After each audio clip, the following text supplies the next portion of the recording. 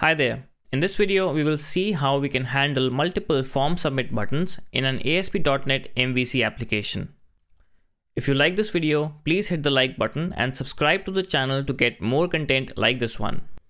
So I have a clean ASP.NET MVC application in which I have the home controller and the index action method. I also have created a view model in which I just have one property. So I will display this property in the get method first. So I will create the model is equal to new home view model. And I will import the references from the models folder. And as you know, it only has one property. So I will say name is equal to Samir, and I will change the property and I will capture the values when the form is submitted. I will capture the values in a post method. So I will create a HTTP post method, which is public action result. Let's call it index. And actually, let's call it update. So let's treat the first button as the update button, and we will later on add another button, and we want to see how we can handle multiple form submit buttons in the same form. So I will call this update and I will pass the home view model and I will call it model, and I will see what value it's coming back with. So I will say name is equal to model.name, and finally I can just return redirect to action or whatever you want to do it over here. I'm just returning it back to the index. So with that, I can now come to the view and we can display the input property. So I will create a form first and I will come back to the form later on, but inside the form, I will create a div and give it a class of margin bottom -3 bootstrap class. Give it a label with the class of form -label, and let's call this name. After that, we have a value for a name, so let's display that inside the input element.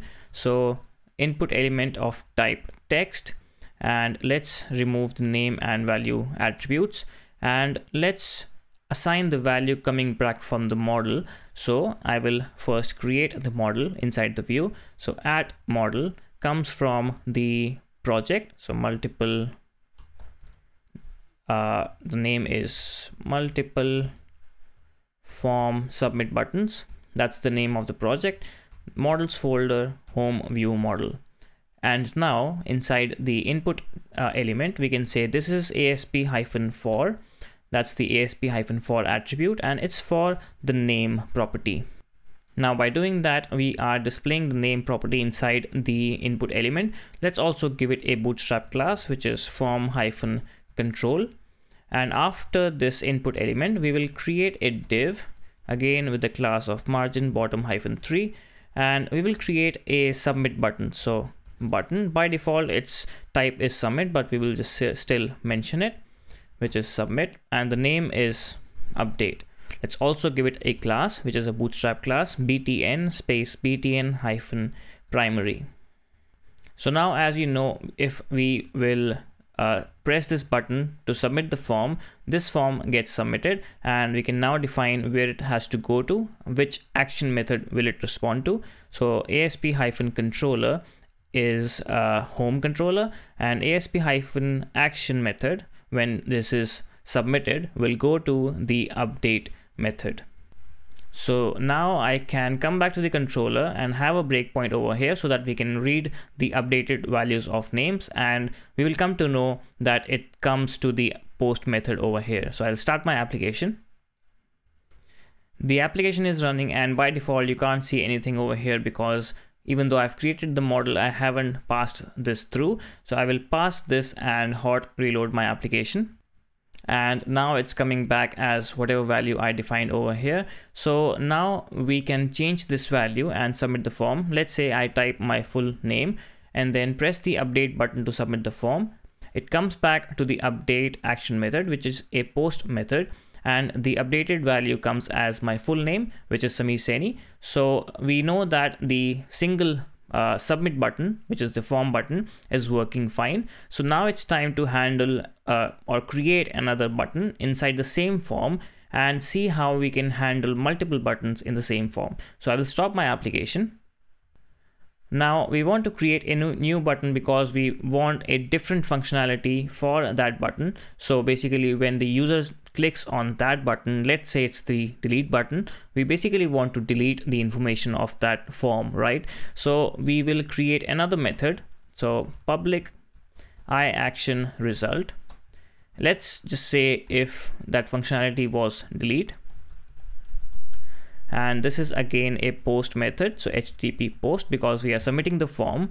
And again, we will try to see if the value of the model of the form is coming back to the code behind, and if we are able to utilize these values and do whatever we want to do over here. So I will copy the same information and paste it here, but in your case, you would have a different implementation. Different to this method over here. Again, I will put a breakpoint so that I can see if the value of this name is now the updated value of the form. So we have the action method defined.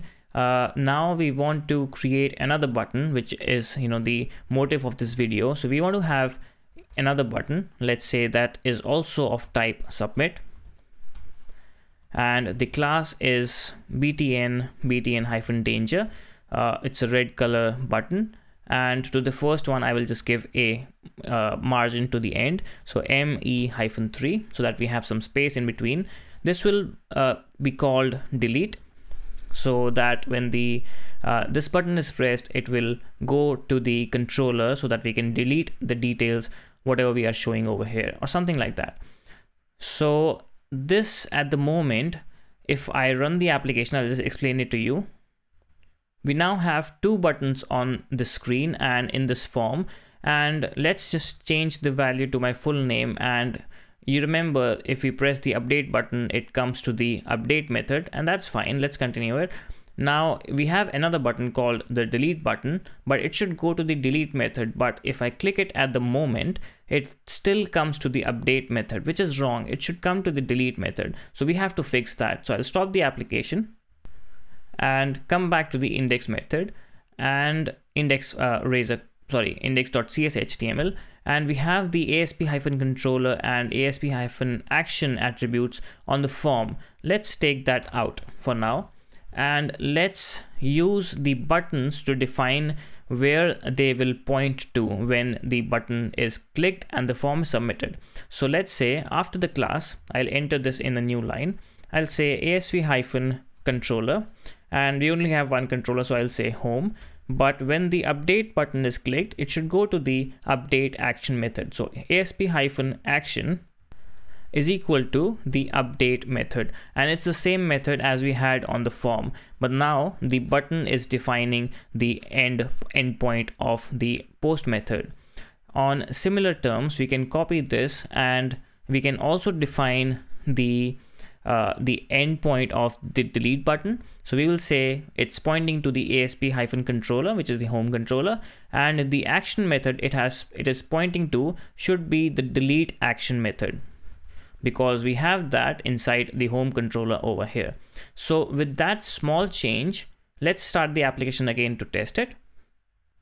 So with that change, we are updating the value of the name. Let's click the update button, and it still comes to the update method as always, and the name is the updated value. So we know that the form is carrying all the new values back to the code. So that's fine. I'll just continue this one.